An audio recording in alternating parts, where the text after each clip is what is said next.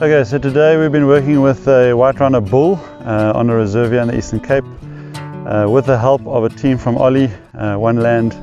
Love It, Wayne and his family and the rest of their support team, and a whole lot of rhino loving humans that have joined us to make this procedure possible here today.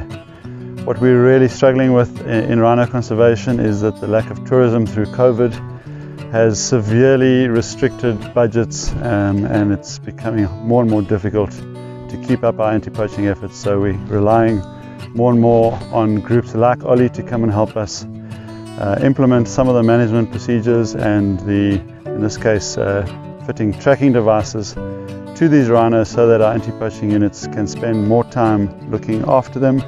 and less time looking for them. It's a really important tool in the kit that we have to ensure that they are secure and to keep the poachers away. So thank you so much to the whole Ollie community who have got together today in support of this cause and helped us just make one rhino that little bit safer. And yeah, the impact that creates in a community like this, to know that there are so many people out there rooting for these guys and supporting them in the really important work they do in these landscapes. Hopefully the tourists will come back soon and will help us continue the work, but in the meantime this kind of support is hugely appreciated, so thank you.